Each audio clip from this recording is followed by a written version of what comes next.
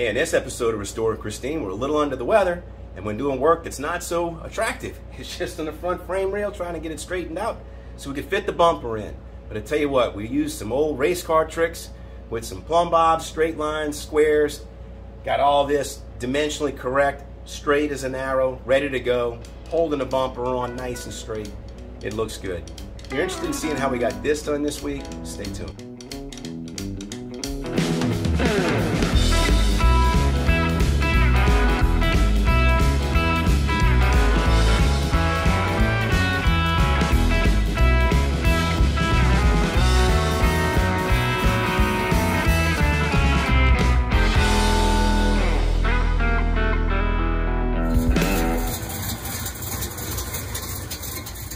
All right, finally, welcome back to another episode of Restoring Christine. It's been a good while since I've been in the garage, but it's for all good reasons. They're family related, but they're all positive things. As I told you in the last episode and a little short in between, my son, my youngest, has been traveling with Music City Drum and Bugle Corps out of Nashville, Tennessee, world-class DCI Corps. They just competed in championships in Indianapolis and ended up finishing 17th, which is actually a great finish for that unit. But he went straight from that to having a report back to college, and mom and dad, being the good parents that we are, had to take his car and all of his belongings for his dorm room and hump them back to school while he was flying directly in, and the poor guy went from the frying pan right into the fire. he just had to start school the very next day. So anyway, hats off to him. Great job this summer, but it's kept me occupied. Now I can finally turn my attention back to Christine. So let me show you what we're going to do today. All right, the last episode we fit the front cap onto Christine, and we got all the fender gaps, door gaps, hood, got all of that aligned, at least roughed in, enough to where I know it's straight enough to where when I do final assembly before I do body filler, that all of this is going to work out. So, but if you also remember back when I painted the frame, I painted the frame with Pour 15, and I'll put a picture, thumbnail up here and a link over here. But when I painted the frame with Pour 15, I left this one bumper horn, this frame horn on the driver's side. I left that uncoated because it was bent and wonky a little bit. So what I have to do is I have to go get my bumper, and I'm going to test fit my bumper up here and try to get these two things straightened out, the two horns, and make sure that they're aligned. And I'm going to straighten that out a little bit and do a little bit of welding on the frame. Today is going to be about repairing this frame horn, getting that cleaned up, and we'll see if we can't get the front end one step closer. But one thing you may notice, I'm going to apologize right now, I'm a little froggy. I am under the weather. No, it's not COVID. I was tested and it's not, but it's just a classic head cold. Who knew you could still get those? With everything that we've been doing to stay clean. It's like for 2 years now, I haven't been sick. And now I'm sick. I'm like, what's going on? So anyway, I'm in the garage. I'm hurting a little bit. I'm going to be a little gravelly. And one last thing is, my channel right at this moment has 970 subscribers. 970! At least as I'm shooting this.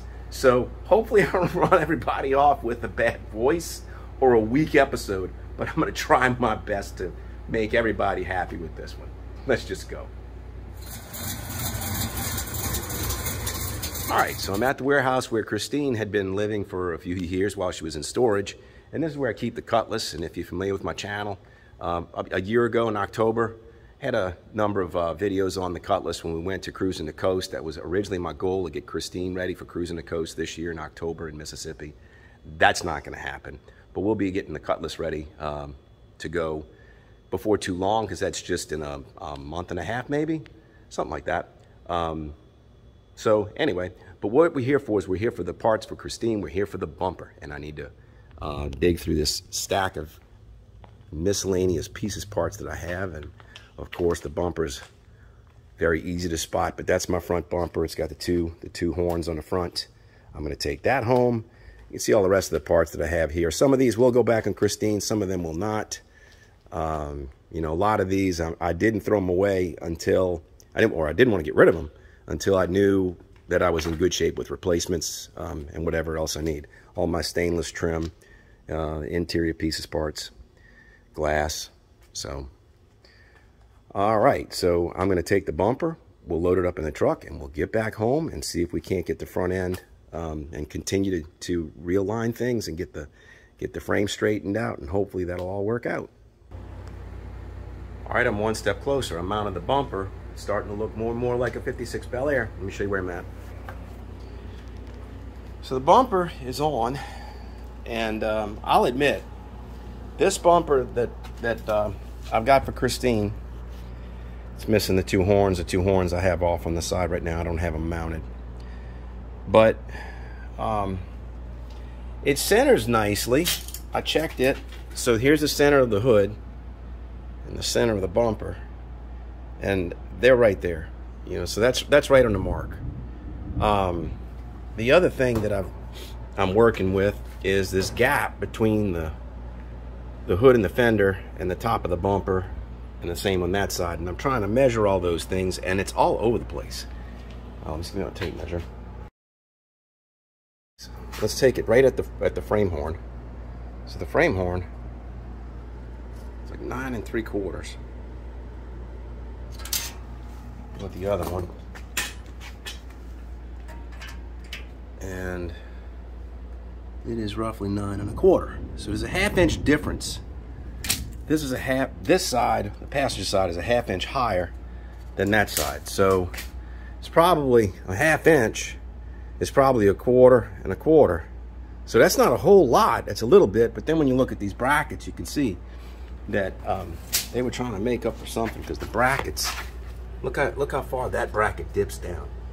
So that bracket needs to come up, and the other one is a little bent. So I'm going to see what I can do with this, but I'm not quite sure how I'm going to straighten this yet. The ends, the wraparounds here, it's hard to measure this. Hey, there's my reflection. It's hard to measure this, because this, as this comes around, you know, this is really floppy. You can move that all around, and I know there's brackets that hold it in place. So, and also when you loosen that, it has a tendency to allow this to rack. So I don't know. I'm going to have to play with this a little bit and see what we end up doing. Come up with a plan. But that's what I'm working with. Well, I decided to take the bumper completely off, including the two mounts, the two brackets that mount to the frame and the mount to the bumper. It's raining outside. I mean, it's like thunder and lightning, so it's going to sound ominous. Anyway, I took off the brackets with the bumper, and you can see now that the bumper's sitting flat on the floor, you can see the brackets are kind of wonky. I mean, look at that other bracket over down there. You know, it's pitched up. This one's pitched flat. So this bumper's gotta have some kind of a twist or a warp or something in it. I'm measuring these horns, and the horns look like they're doing pretty good, with the exception of one thing. This one on the passenger side is racked a little bit this way. It's twisted.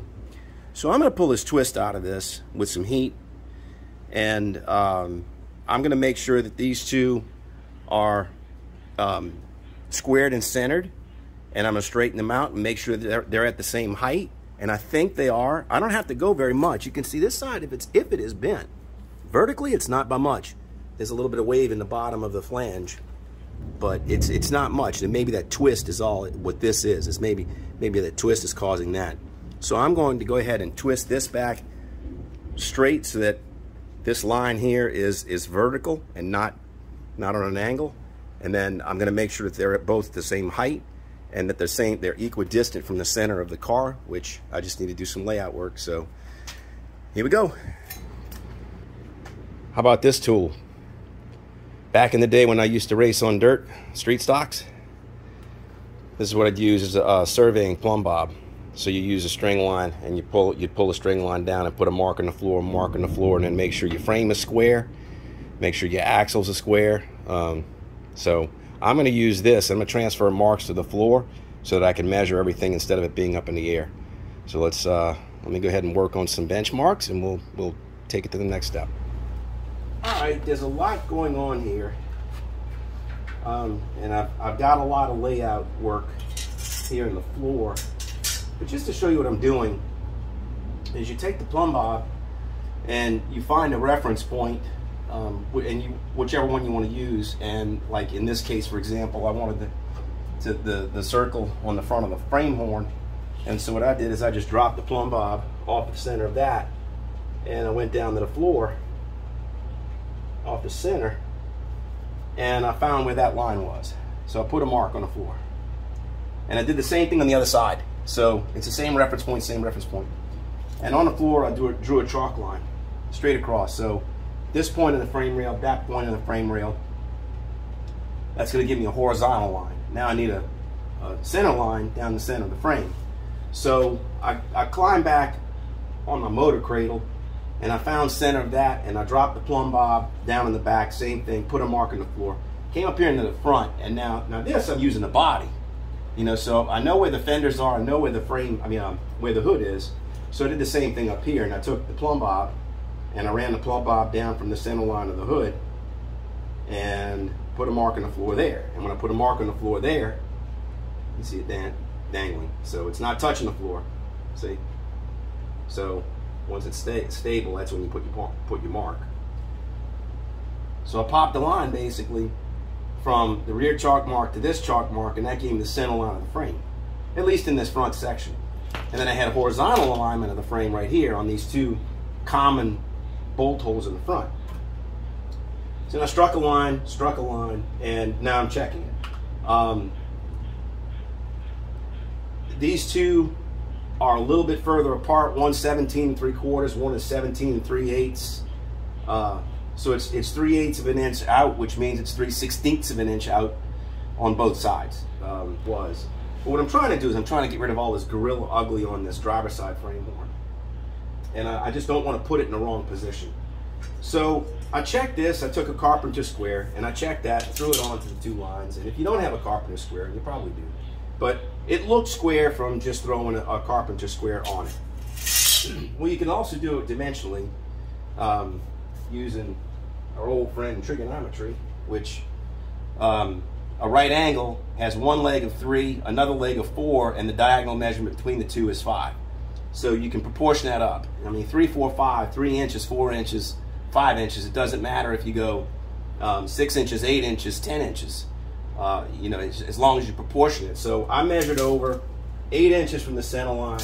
Then I measured 6 inches this way, and I measured between the 2 points. And lo and behold, what do I have? 10. 3, 4, 5. So that square, even though this looks ugly as hell, everything is pretty straight with the exception of the twist. Sorry about my voice again. It is giving out. But I'm going to take some of this apart, and now I know what I need to do. I feel pretty good about it. It's not nearly as bad as I feared. I'm betting that a lot of my trouble is in that bumper. I'll bet that bumper's got all kinds of twists. It's flimsy. It really, really is. I'm really seriously thinking about getting a new bumper. Talked to a chrome shop, the nearest one to me, which is an hour and a half away. When I was building my Cutlass, the guy said, listen, unless you're going to do like World of Wheels show quality, he said you'd be better off just buying a new bumper. So I think that's what I might end up doing, is I'll just end up, instead of having this one re-chromed, I'll just get a new one. We will see. I don't know. I'm still chewing on that. So let me go ahead and get this set up. I'm going to pull the hood off. I'm going to pull the cradle off, and I'm going to start twisting and bending. Here we go.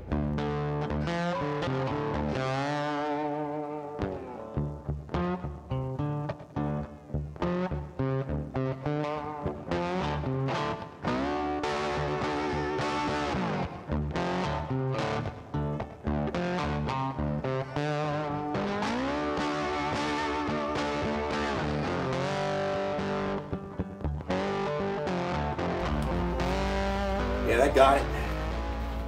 It's straight up and down now. I got those waves out of the bottom. That's the first thing I did, was I pulled those out, and they kind of straightened it out a little bit. And then I heated it around and then pried it, and finally it took a little bit of weight, but I got it. It's twisted. It looks right. This looks really good. So it's too hot to throw a string on it.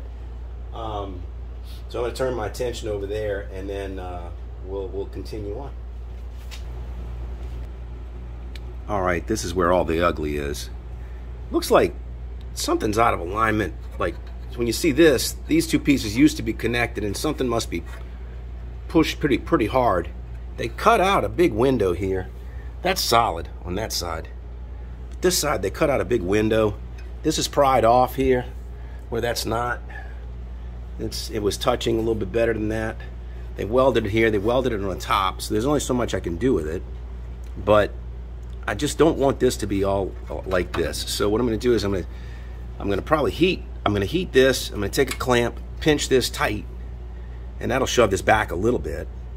And then I'll cut this and then splice these two back together. And it's got a little bit of a tiny little twist. The top is out a little bit, and this is the one that's short. So what I might end up having to do is I might have to pry in between these two.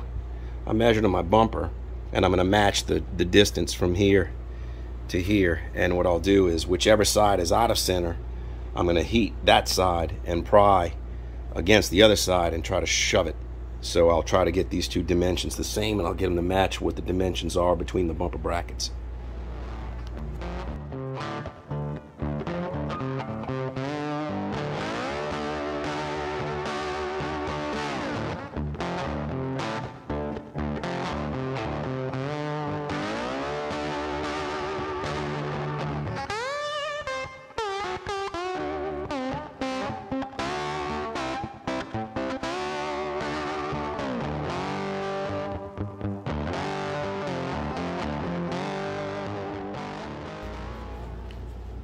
All right, I don't own a porta power jack, so I make do with a bottle jack. You can do this, it's pretty easy.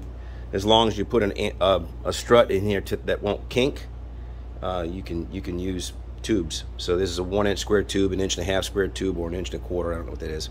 But it's shoved in, and this is just big enough to go over the barrel. So when it does that, it couples it, and it keeps it from flibbity-fluing and flopping out of the way.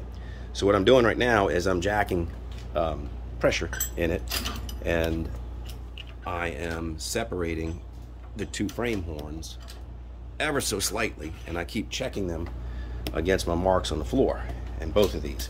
So what I'm going to do is I am going to put pressure on this and push it out, and I want to do it on this one because this was the one that was closer. So I want to do this one. This is still weak before I weld that. And what I'll do is once I get pressure on it, in order to set it, I'm going to take the torch and heat it, and that way it'll relax. It'll relax in the widened position, and it ought to hold. So as it is right now, every time I take the pressure off, it relaxes right back to where it was. So I'm going to try to get these two close, and then I'm going to heat it. So let me keep going with that. Let me show you what I got going on. So if you look, I run my string line down here, and I got a mark on the floor, and that's what I'm keeping track of, is how far off from this mark am I. And that's almost my target, right where it's sitting. So if it relaxed right where it was, which is a little bit long of that mark, if it relaxed right there, it would be fine. That's the right dimension. It wants to be like 35 3/4 apart. So that's like 17 7/8, which is perfect. So if I can get it to relax right there, I'll be fine. And what I'm going to do is I'm going to take the torch, heat this, and let it find its way.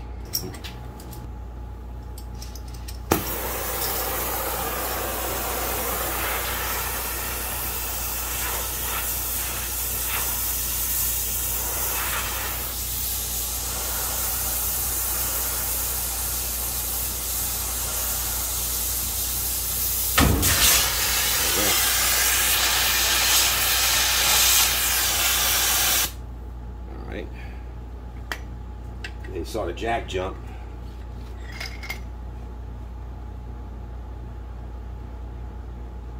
And I'm right over where I want to be. So let me see if I relax this jack completely. I don't know how much it's going to bounce back, but you saw it jumped. Oh, it moved a lot. No, it didn't relax it enough. Woo, yeah. It came back a good 1/2 inch. Put some more tension on it, do it again. All right, let me work with this, and then when I get it, I'll kick the camera back on. All right, well, I was on to something, but I I had a problem that I had to relieve. You remember I showed you these two pieces were overlapped by about 1/4 inch? Now they're not. I had to cut this free and then pull this whole horn out, because now this is almost perfectly straight in this direction, which is what you want. And I measured the dimension from here to here, and then the same at the back. So now that and that are parallel, and they're both the right distance apart. They're the right clearance apart, which is almost 36 inches. So what I need to do now is I need to weld this in position right where it is. This looks like it's 1/4 inch short. The bottom is touching. I'll have to make that up some sort of way. But yeah, now we're getting it. So this will get this whole frame horn straightened out. Let me go ahead and start welding this up. Man, I tell you what, when it's not sheet metal, it welds real easy. This thick metal is so easy to weld. I'm able to bridge that gap. I'm literally building it. Got this welded in. I need to weld the bottom. Finish welding that. I'm going to clean this up after I get it relaxed, and then I'm going to build something back in there. But let me go ahead and put it on hyperlapse. You can watch.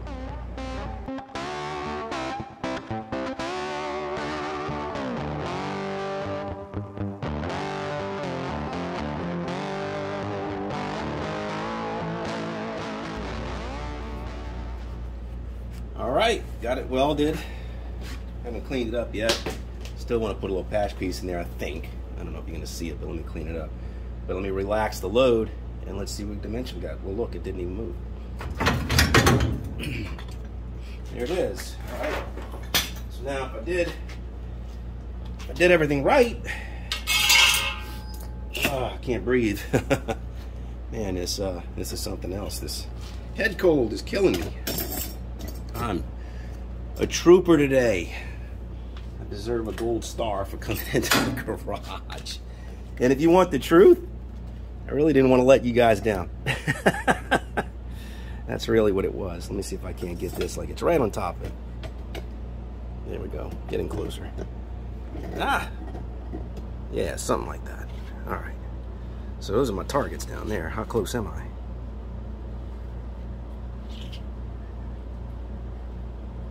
Right. Yep, if anything. Nope, that's dead on the mark. Dead on the mark. That is what I want right there. Let me take you off here. You can see. Actually move you back a little bit. There you go. Woohoo! Right where we want to be. We are in line. I'm liking it. Alright, let's wrap this up.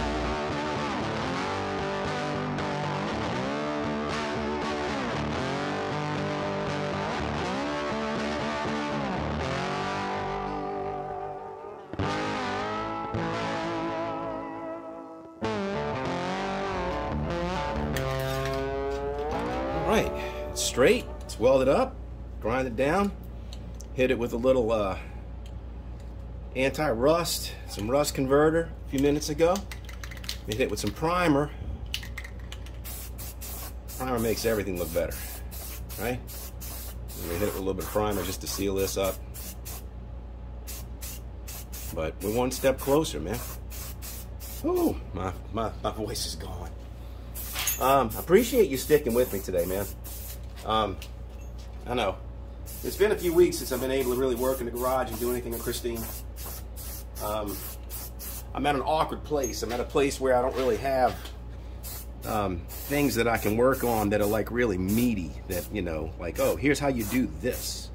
I mean, what I have to do is like mainly task driven, you know?